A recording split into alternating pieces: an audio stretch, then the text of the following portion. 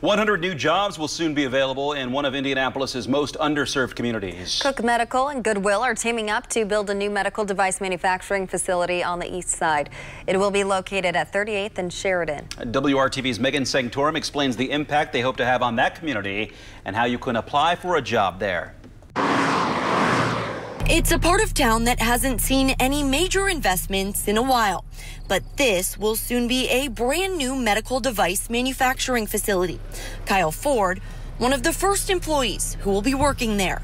I live on the east side, so I'll be living 8 minutes away from the location. She currently works at Goodwill's Tremont facility on the west side, a job she's held for the past 10 months. Before moving here, I was a food service director for assisted living.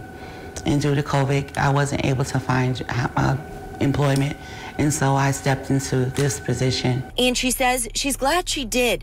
Once the new facility opens up, she'll be able to work in her own neighborhood. I think that that's good that they're giving back to the community and helping them thrive and putting work into that area for people who really need to be employed. The area chosen for a specific reason. We looked at the high poverty areas, high crime areas in Indianapolis, and we really want to be able to provide an impact in that capacity. And leaders say employment is the first step. So we're very excited being able to provide employment so that they can give back to their community. We will also be providing skills, opportunities for improvement, life skills, wraparound services, as well as education. Support services like childcare, education, and food will also be offered to employees. Jobs start at $15 an hour, and leaders say there's room to grow. That could be amazing impact in the community. It can help the community be more financially stable.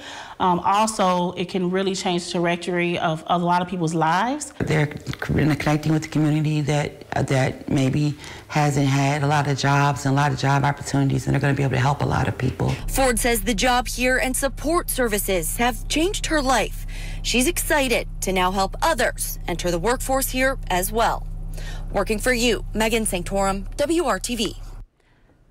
Goodwill and Cook Medical plan to hire around a dozen people, and they'll be trained and then moved to the new facility once that opens in early 2022. They plan to hold neighborhood hiring events early next year as well. We will have more info about how you can apply on this story on our website at WRTV.com.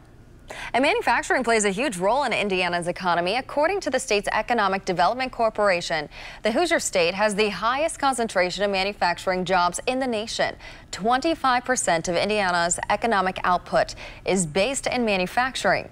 Indiana has 9,000 manufacturing operations.